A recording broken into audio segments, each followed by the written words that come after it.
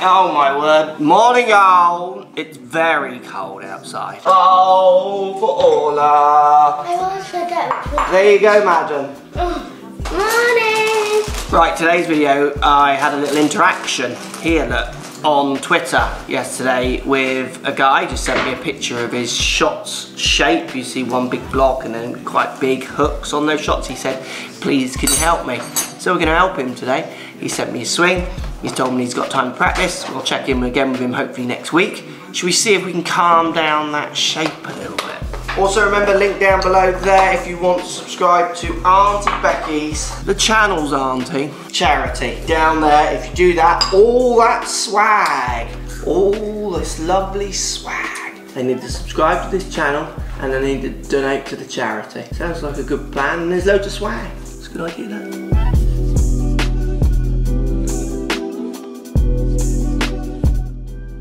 So should we take a look at today's swing and see if we can sort this overturn out? Hang on, this hat isn't right.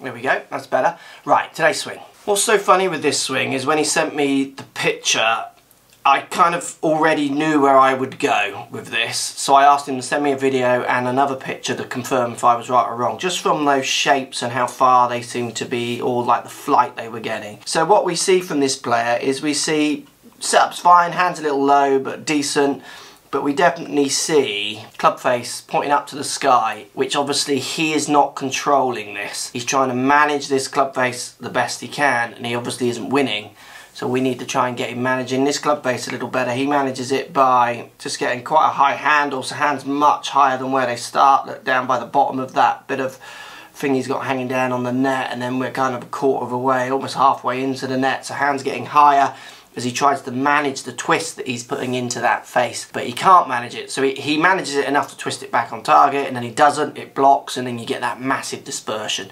We need to calm down that dispersion, we need to calm down that curvature, and we're going to have an attack at his grip. So let's show you his grip. So it's predominantly his right hand. Look, if you look at his right hand, we see quite a lot of his fingers coming under the club, and it sits around the bottom or slightly to the right as he looks down of the golf club. So if I put my hand on the club the way he does, a bit more to the right, what happens is my natural feeling for my hand when I want to hit a shot is for it to try and get back a little bit more on top. There's the curve of the face.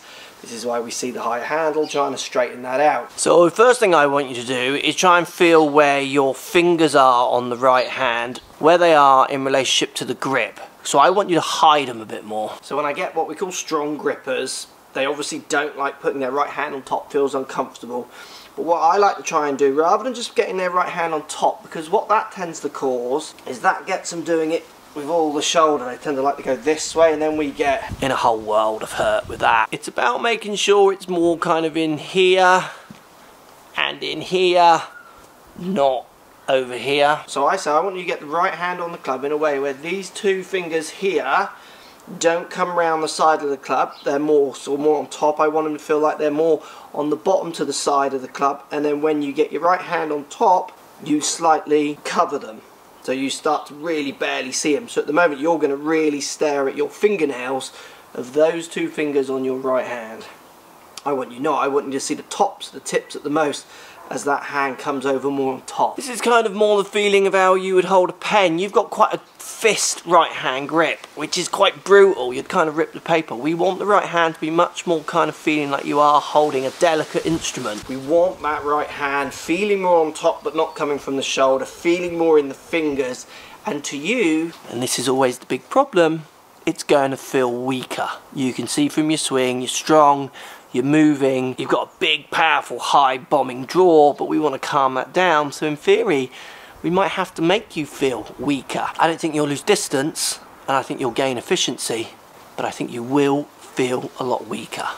Now, the best way to do that is actually in places like this. Now I know Todd plays off 6, he plays to a good standard. That place he's hitting, he's told me, is at his home. He's also got a launch monitor for ball, which we'll dial into at some point, but I don't need to at this stage from what I've seen. So you can go to your garage and hit balls, and that's great, but I want you to practice it more than that. I want you to be doing 5 minutes every hour if you can, and you can do that at work. Just grab a pen, take a golf grip with it, making sure right hand is more through the fingers and that feeling on top, and that it's not coming from the shoulders. Do a few practice swings. Great way of feeling this. No club. Just put your right hand out in front of you. So making sure it's here, you're more here. Left hand behind back, just make a few swings, feeling how that right hand feels in relationship to your under movement and how that wants to turn. Of course, continuous practice. It's like exercise. It's like doing the TPI stuff I do and did and need to do more of. I am going to do more, Kaylee. I'm sorry, I'm coming back. It's the little and often. And it's the making it less abstract and feeling horrible when you then go and hit balls. Because what you'll say when you hit balls, I can't do that. This feels awful. This feels really weak. How do you expect me to hit balls like this? I'm just going to lose everything to the right. As a coach, for as many years as I've coached, I've heard them all before and none of them are true. They feel that way, but the advantages that this can give, if we can crack this, are massive. Now we do have to do another movement when it comes to hitting balls, which we're going to come to in the next part of the video, but just getting that hand to hold things, pens, GoPro handles, drinks bottles, I don't care what it is, as long as you get used to that feeling and then take it to your net and practice and take it to the course. That's where we win.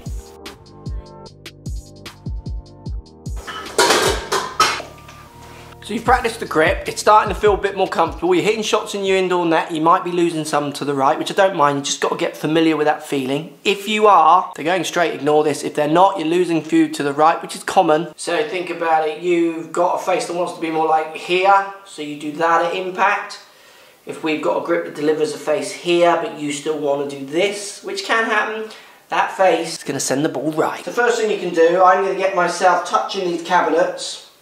Right hand out in front of me, left behind my back, and I'm going to turn into impact and just beyond and feel like it's my tips of my fingers that are touching the cabinet, not what you would want more, which is the palm. So I'm going to feel like my hands are overtaking and turn that in the hands and the club catch up and then overtake. Now obviously there's shaft lean in an iron and a wood there wouldn't be, so it's a feeling based rather than the physical. You will have shaft lean with an iron, and you might be a little bit lean with a driver to going slightly forward, there's more dynamics in there. But the feeling that works for all students is that feeling of letting that club overtake. I say a high percentage. Now if you find a little bit of body turn helps with that, hips going, shoulders going, that's great, let that happen. Get the club just on your waist here, and then what I want you to do is just turn again. Feel like you're getting the toe slightly more towards the cabinet than the heel.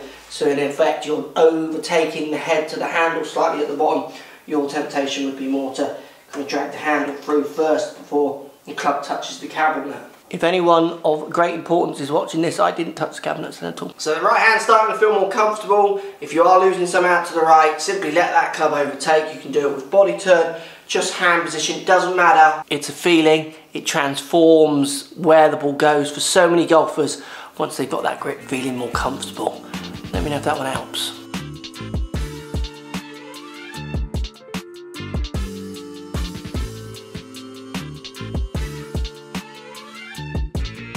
Do you reckon we can fix him? Do you reckon we can help him? Go on, hit that comment section up down below. If you don't already, hit the subscribe button. Remember, there's swag to be won if you're subscribed and you hit the link down below and make a donation to Auntie Becky's charity.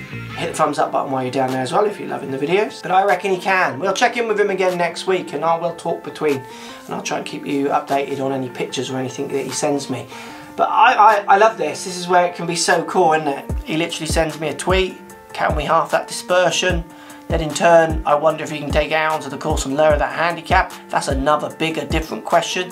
This would be a very good start to helping him get out there and save a few shots with some wild drives turning into a bit more accurate, hopefully. He's just going to have a fight with that. The right hand.